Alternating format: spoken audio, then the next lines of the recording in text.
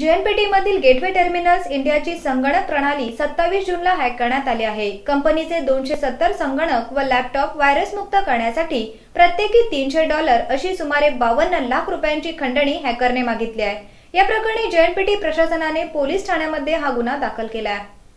Gateway terminals India अर्थात GTI कंपनीच्या कायदेविषयी विभागाचे सहाय्यक व्यवस्थापक व कंपनी सचिव म्हणून कार्यरत असलेले गिरीराज देशपांडे यांनी JNPT पोलीस ठाण्यामध्ये या संदर्भात तक्रार दिली आहे।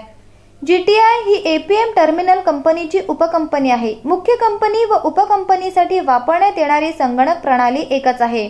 या कंपनीतील कंटेनरची हाताळणी संगणक प्रणालीद्वारे केली जात आहे। यासाठी आवश्यक माहिती तंत्रज्ञान प्रणाली कंपनीच्या सर्व ग्रुपशी जोडण्यात आली आहे। कामकाजासाठी आवश्यक सर्व माहिती GTI हाऊसच्या सर्व्हरमध्ये आहे। 27 जूनला सायंकाळी 4 वाजता संगणक प्रणालीमध्ये व्हायरस शिरला।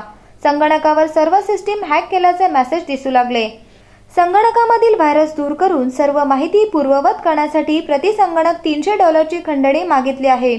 या सायबर हल्ल्यामुळे GTI कंपनीचे सर्व कामकाज 27 जून पासून ठप्प झाले।